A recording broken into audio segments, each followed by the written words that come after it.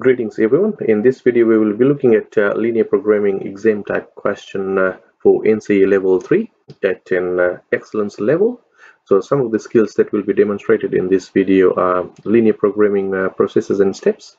We'll be looking at parallel lines, the gradient of straight lines, new objective function that will lead to multiple solutions, and then we will be using Desmos to find those multiple solutions.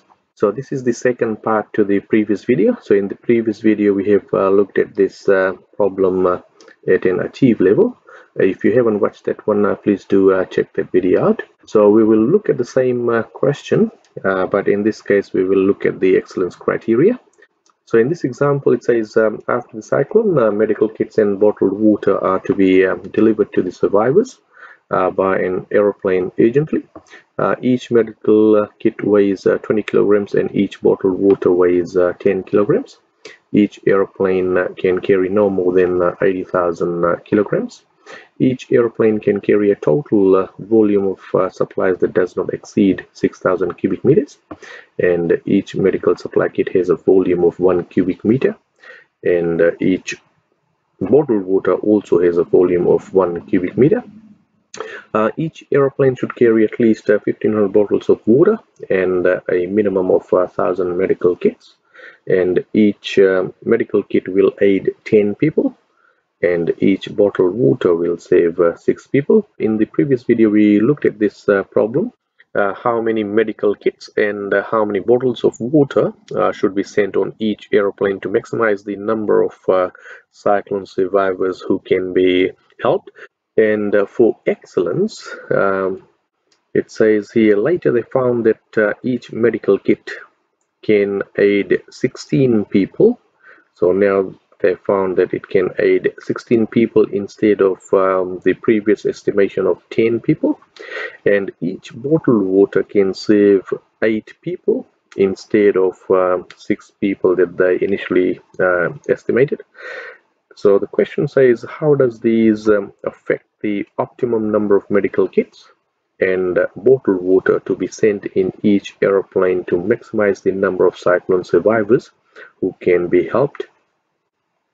So this is the first part to the problem, where we found that the maximum number of people that can be helped was 44,000 people, and the way they can accomplish this was by sending 2,000 medical kits and 4,000 bottles of water per aeroplane, and this was our feasible region. We need to form the new objective function using the latest information that's given, and the new objective function in this case is 16x, because the medical kit can aid 16 people. We defined variable x to be medical kits, so 16x plus 8y, because 8 people for bottled water, so each bottled water can save 8 people. So that's our new objective function. There's several ways in which we can do this excellence problem.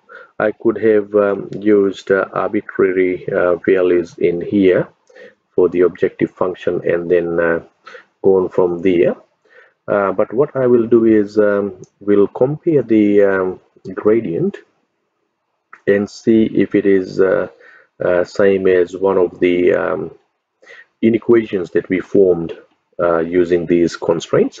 So we already know that the general form for straight line is ax plus by is equal to c. So as you can see, this is already given in that form. Ax plus by is equal to c, and then the slope intercept form for straight line is y is equal to mx plus c. So if I rearrange this general form into slope intercept form, I will be able to get the gradient value. M is the gradient value, which is the coefficient of x. So let's quickly rearrange in the slope intercept form. So ax plus by is equal to c, and then you take ax on the other side. Of course, we change side, we change sign. So ax is positive, it's negative ax now, and then of course we will divide by b. So y is equal to c minus ax, and whole thing is divided by b. And from here we can see that the gradient value is the coefficient of x. In this case, it's minus a over b. So that's the general form for the gradient. So if I look at the objective function that we have for this problem here, it's 16x plus 8y, and then from there I will know that this is the a value, so ax, a is 16 and b is 8. So if I put that, the gradient value is minus 16, so minus a divided by b, so minus 16 divided by 8, which gives you gradient of -2. Alright, so I know that the gradient of the new objective function that we have is -2. So what we will do now is we'll look at the inequalities we formed from the previous information. So we had the weight constraint, and weight is 20x plus 10y is less than equal to 80,000. So what I will do is I will quickly rearrange and see what the gradient is from here. So m is given by -20 because a is 20. So I have to go minus a divided by b. So that's a value, this is b value. Just interested in those two numbers there. And then m is equal to -2.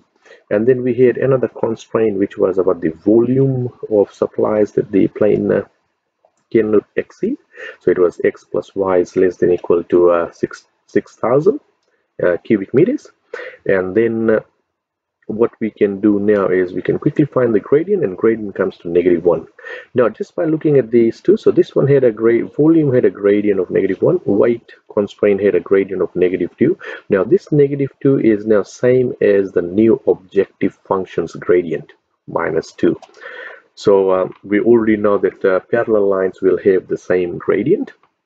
So what this is telling us is, because the two gradients are same, that means this new objective function is parallel to the weight inequation that we have used to find the feasible region.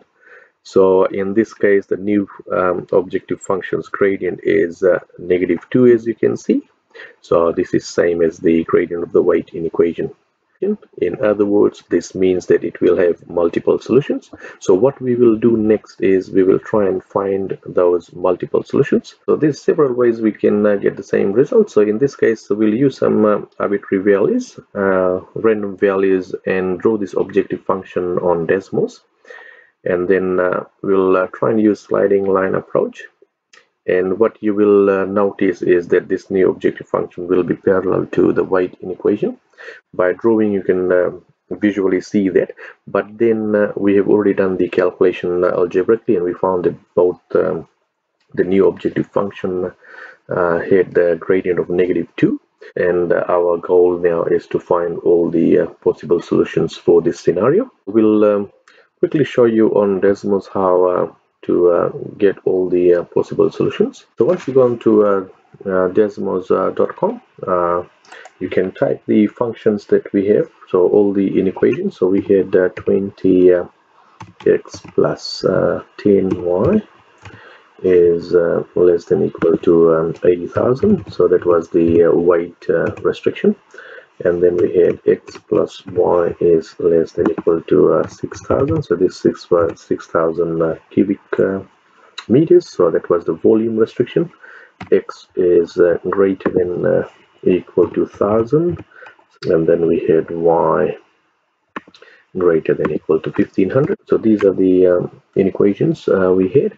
Now what I will do is I'll use the new objective function, and new objective function was 16x plus 8y, and then I'll just say is equal to, we'll choose an arbitrary number. So now what I'll do is I'll just choose some random values. So in the previous question, we knew that the maximum number of survivors that can be held was 44,000. So I'll just put 44,000, and you can see I've got a red line. This is the new objective function, and the goal is to keep sliding this line towards right hand side of the feasible region. When the x values are increasing, that's when we can maximize it. And we already know that this line is parallel to this one here, and this blue line was for the weight constraint. So what I'll do is I'll change this number. So we now want to increase it. So let's go 54,000, and you can see it's now approaching that one. And if I change this to 64,000, for example, all right, so I've got it superimposed with the weight restriction now. So I already know that that's where the multiple solutions are. So this line is now parallel to this weight restriction function, and all of the values here is part of the solution. So that's why we call it, it has got multiple solutions.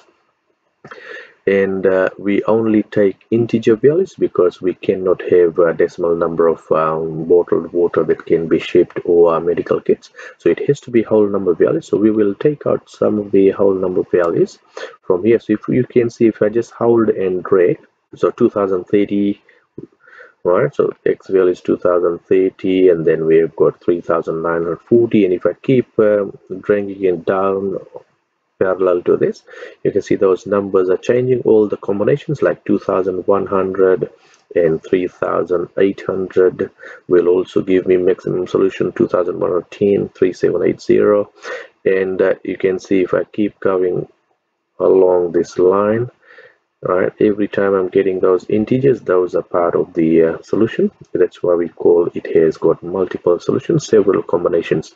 So several possibilities are there to end up with the optimal solution in this case, and then it keeps going all the way up to here, 3250 and 1500, which will give you the optimal solution. So if I just quickly drag up, you'll see the numbers are changing, and each of these numbers will give you the maximum number of survivors that can be helped. And if I increase that, right, so I can't say 74,000 has gone past the feasible region. So this is the feasible region here. We'll use some of these values and fill in the table to see the maximum number of survivors that can be helped. What I have done here is I've got the vertices that we got from Desmos. Remember, this is not all the values. We had multiple solutions, and in this case we were interested in integer values. If I substitute these coordinates in the objective function, new objective function, I always end up with getting the maximum number of people that can be helped. In this case is always 64,000 people, but then this 64,000 has got several different arrangements which I can use. So we already knew that this new objective function is parallel to the weight inequation, and there are multiple solutions, as you can see in this table. So what that means is that the maximum number of cyclone survivors who can be helped with each airplane shipment is 64,000 people. As you can see, we have calculated that over here using the new objective function. So the table above shows several ways in which each airplane can be loaded. So these are some of the solutions I've listed here, but there are plenty of other options that are there that the person in charge can consider while loading the aircraft. Hope this helps. So in order to get merit, you will need to demonstrate your skills towards excellence. So you need to get the achieve bit correct, and then you should start solving the problem towards excellence. And if you have calculated the gradients correctly and then interpret their multiple solutions, and once you have mentioned those things, you will qualify for merit. And if you have identified the vertices that can lead to those multiple solutions, then of course you will get excellence. So this does not require quite a lot of calculations, by the way. Hope this helps. Thanks for watching. I'll see you guys in the next video.